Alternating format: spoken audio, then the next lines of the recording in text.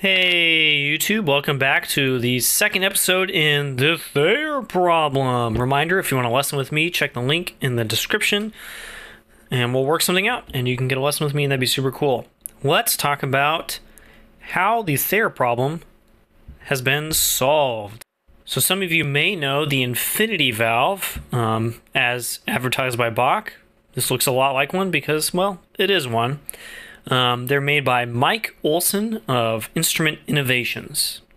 Mike, if you didn't know, runs a machine shop and does a bunch of machining and stuff, used to make the axial valves for Edwards. And he did all that work for a long time. Eventually kind of came up with his own designs and wanted to kind of break away and make his own stuff. Valves and other stuff as well.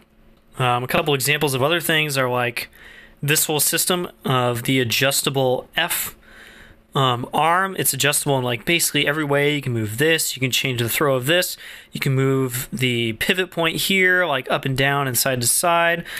Well, I guess that's it. Well, all that stuff is adjustable, which is huge because previous systems were just like one piece, one bar, and you just had to hope that you would get everything about it correct to make the throw good. Now let's get down to the crux of the issue, which is the Thayer valve, right? We talked about this last time. Basically, this on a normal Thayer, and I don't have one anymore, it's gone. This will just come in, there's no extra cylindrical part here, it's just the cone, and the bearings at the end are the part that fails. This is an infinity valve part, so that's not gonna help because it's just metal on metal and it doesn't really work. The same thing on this end as well, the spindle bearing.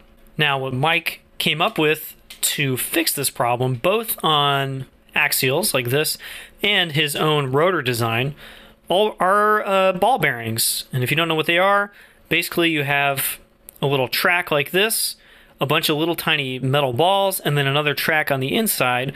And instead of the metal just moving against metal, it's the balls inside the track that are actually doing all of the moving. Ball bearings are used in basically every application of circle movement in the world. Like they're in your wheel hubs on your car. They're on a bunch of different things on your car. They're in like all sorts of industrial applications.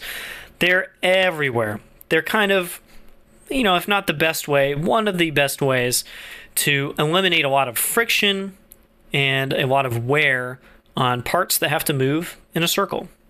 Now, instead of the cone continuing all the way down, we have instead the cylindrical section. I talked about that, and that is the spot where the ball bearing is. Just a little thing like this, and then a little track on the inside with little balls in it.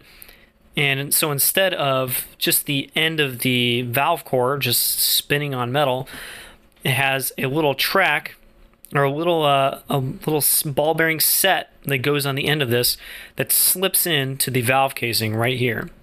And you can see on this infinity valve core, instead of the cone extending all the way to the end, there's a fitting for that ball bearing on the end. The ball bearing is its own separate part that will slip on here, and you can change the ball bearings in and out if they go bad. So what's neat is not only is there a ball bearing on that end, just a little track, the ball's in it, there's one on the spindle end as well. Obviously it's not quite as obvious on this, it's a different size than the one on this end, but it's kind of set into this little raised part right here where the bumpers are. Basically this means that instead of the valve kind of like touching a whole bunch of stuff at the same time, lots of like metal on metal contact, it's almost floating on the ball bearings instead. Instead of touching a bunch of stuff, it's got very little friction inside and therefore can move much better. Now, one of the ways a valve will seal, of course, is that you don't want a bunch of air to escape on its way through these ports. And a leaky Thayer usually will leak at this end or at this end because the space between either one of those ends and the valve casing is a little too large. There's like gaps in it, so the air will come out and it'll make it play bad, be out of tune, and usually have worse action as well.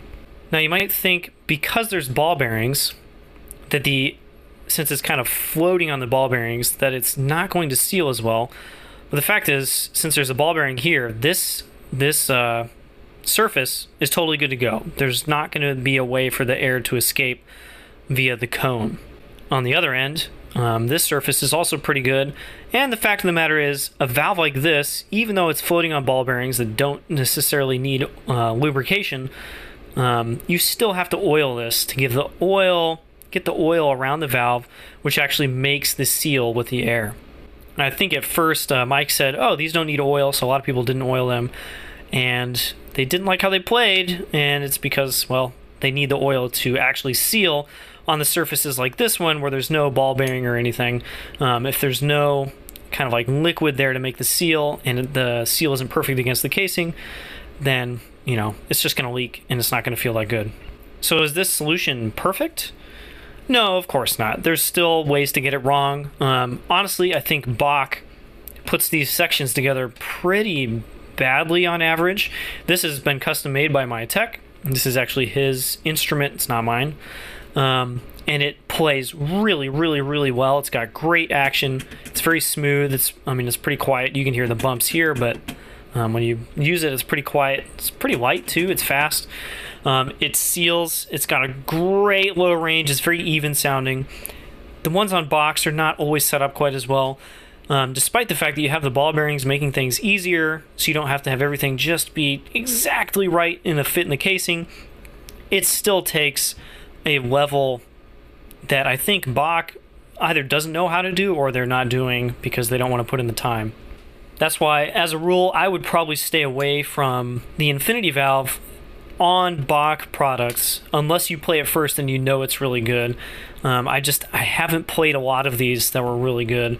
Almost every single Bach 50 AF3, which is the version with two axials, almost every single one, maybe one out of a dozen that I've played, has actually been any good. The tenors seem to be better, more consistent. Maybe I've played like 3 or 4 that have been pretty good. But in general, I think these are best set up by a good tech who knows what they're doing. Now, is that any different than a normal Thayer? No, not really, but these are better valves. They will last longer, and because Mike Olson is in production right now, has a company that's in business, you can still get parts. And what's cool is if a valve core goes bad or a bearing goes bad or something, you just get a new one, have your tech install it, and you're good to go. So that's all I've got. This is the latest in axial valve technology.